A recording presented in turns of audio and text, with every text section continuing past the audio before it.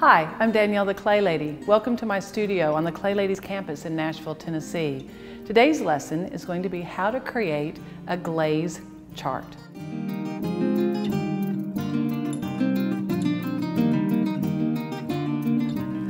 I've had several people come into the studio and compliment the glaze chart and want to know how to make their glaze chart for their home studio or for their own teaching studios. So I'm going to share with you how we make ours. We have all of our glazes on a table. We have Opulence Glazes, so not only do they have a name, but they also have a number, and we put them in numerical order around the table. On each of our buckets of glaze, we have on the handle a sample of what that glaze looks like on different clay bodies. For example, on our 346 white, we have what it looks like on speckled clay, what it looks like on dark clay, and what it looks like on white clay. Because there's so many different clay bodies coming into the studio, I create our chip chart on just a neutral clay.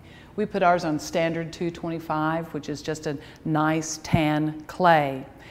Now on this side of the chart, we have the name of the glaze and the number, and a sample of what it looks like dipped one time. We have it continuing over here. We created our tiles with an extruder die. An extruder mounts on the wall. I call it an adult Play-Doh factory. You put the clay in, you pull the handle, and the clay shoots through.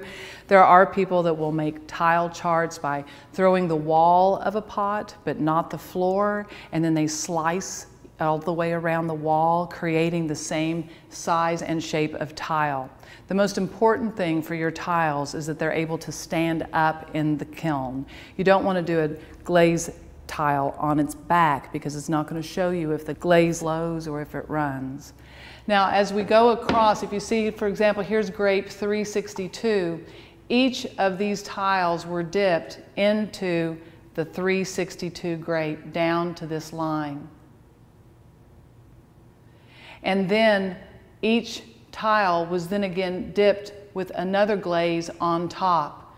This was our black, burgundy, white. This is grape, so this would show you grape on top of grape. If you look at the tile chart up at the top, it shows you the numbers for each glaze, each tile representing two combinations. I even put up here, this is the top glaze, the second dip. This is the bottom glaze, the first dip. So for example, if we look at this and we think, oh, this is great, I like this. We would use this chart by saying grape went on first, follow up to this side, and 600, which is our antique iron, went on top of that glaze. It makes a difference which goes on top because this is white on top of black, and this is black on top of white. So it does make a difference on the combination and how those glazes are combined. Now the other thing that I do with my chip charts is you'll see this line that I put here. A lot of glazes run. We want to know if they run before we put them on our pot.